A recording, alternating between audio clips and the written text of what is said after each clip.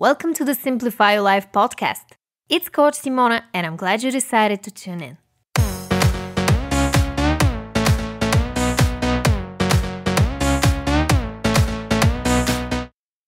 Hey everyone! In today's podcast episode, we're going to talk about how to improve your relationship with yourself. And I'm going to share with you 3 in-depth tips on how to build a relationship with yourself. If you're new here, welcome. I'm Simona, certified life coach and author of the book 111 Ways to Simplify Your Life. I make weekly podcast episodes on personal development, so if that's something that you're interested in, make sure to subscribe. Now, before we get into my 3-step framework on how to improve the relationship you have with yourself, I want to talk about the importance of building a relationship with yourself and what I've learned in the past few years on my own journey towards self-love. Building a healthy, loving relationship with yourself isn't something that's taught in school, and it's definitely not something that even our parents knew how to show us, because most of them didn't have it. Taking good care of yourself, being compassionate, kind, and gentle, especially in difficult moments, can help you build a solid foundation for a healthy relationship with yourself. But why is it so hard to improve your relationship with yourself? And what can you do to build a healthy, loving relationship with yourself? Let's get into my first tip, which is to stop being so hard on yourself. You know that little voice on the back of your head that keeps saying mean things to you all day long? That is your inner critic. It's the internalized voice of a parent, teacher, or primary caretaker. It's not you. The problem is, it took many years of critical upbringing, social conditioning, and heartbreak to make you question your worth every step of the way.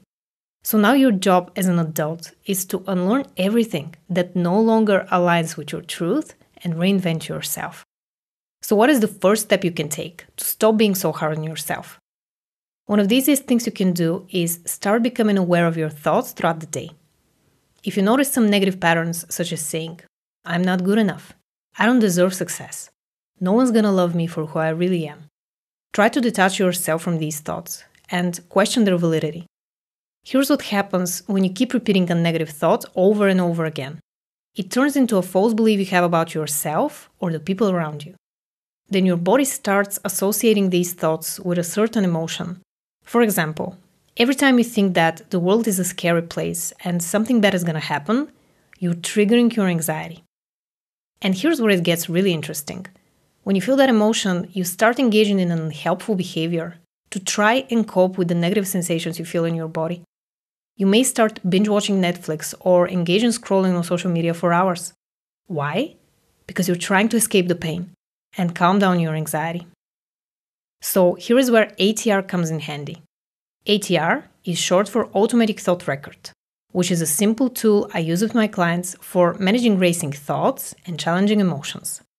I've created a free copy of it so that you can download it and use it to keep track of all the moments throughout the day when you're being too hard and critical towards yourself. If you want to download it, just click the link in the description box below or simply visit bit.ly/thoughtrecord2. Now let's go back to what we're trying to achieve here. Writing down your thoughts on paper will help you see the link between your thoughts and emotions. And that in turn will help you become aware of your behaviors so that you can choose alternative behaviors in the future. Improving the relationship with yourself can't start with rainbows and sunshine. First, you have to take out all the trash you've accumulated in your mind throughout the years. By becoming more aware of the moments throughout the day when you're being too hard on yourself, you can choose a different route. Which actually brings me to the second step. Keep the commitments you make to yourself. If you're used to being flaky when it comes to the commitments you make to yourself, that is a clear sign you put other people's needs before your own. But we're gonna change that. The first thing you can do to start keeping the commitments you make to yourself is to keep it small and simple. For example, instead of committing to writing the best novel in the world in the next 30 days, commit to writing 100 words per day. Another example of keeping the commitments you make to yourself is to not be neglectful when it comes to your basic needs and self-care. We often focus on pleasing everyone around us and spend so much time and energy trying to predict their needs instead of asking ourselves one simple question: what do I need? So I want you to think of all the times you've neglected yourself in the past week. You can even pause this episode and write down some things that come to mind. Did you promise to spend extra 10 minutes on your skincare routine but work got in the way? Or wanted to cook yourself a delicious meal but decided to cancel because you thought you weren't worth the extra time and effort. Think about all the times you've neglected yourself and start small. Commit to 10 minutes for yourself today, where you're gonna take care of whatever needs to be taken care of when it comes to you. No guilt tripping, just being kind and respectful towards your needs and wishes. Now, once you start keeping these small daily commitments, you will begin to trust yourself more, and that in turn will help you improve your relationship with yourself as well. I'm actually working on something very exciting that will help you even further when it comes to accepting yourself and loving yourself unconditionally. So if you want to be the first to know, make sure to sign up for the waitlist by clicking the first link in the description box below or visiting bit.ly/thesecretwaitlist. Now let's get into my next tip on how to improve your relationship with yourself. Be kind, patient, and compassionate towards yourself. Now I'm going to break down each one of these things and give you actionable steps that you can implement right away. Let's start with kindness. Being kind towards others is something that comes naturally to many of us. So why is it so hard to be kind to ourselves? As we previously mentioned in my first tip on how to stop being so hard on yourself, we've all been programmed to think, feel, and act in a certain way, which is not always in our best interests. For some strange reason, self-love is a buzzword often associated with narcissism and being self-absorbed. This couldn't be further from the truth. Self-love is about being kind and compassionate towards yourself. It's about being there for yourself when you feel down. It's about knowing your strengths and your weaknesses and being okay with who you are, no matter what everybody else thinks of you. So, what is one actionable step you can take towards being kind to yourself today? You can start by accepting your imperfections.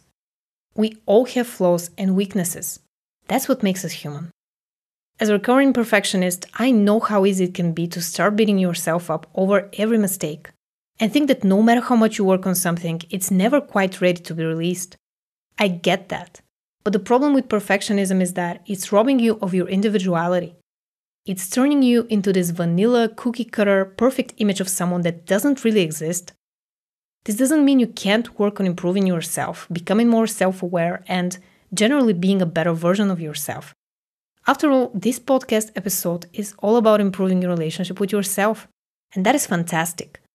The important thing is to know that we're always going to be work in progress, and your desire for growth shouldn't stem from the fear of not being perfect or good enough, but your willingness to become a better human being every single day by working on yourself.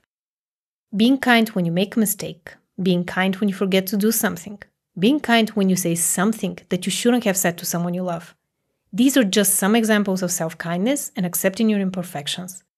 If you want to learn even more ways on how to give yourself kindness and grace, make sure to listen to episode 155 next.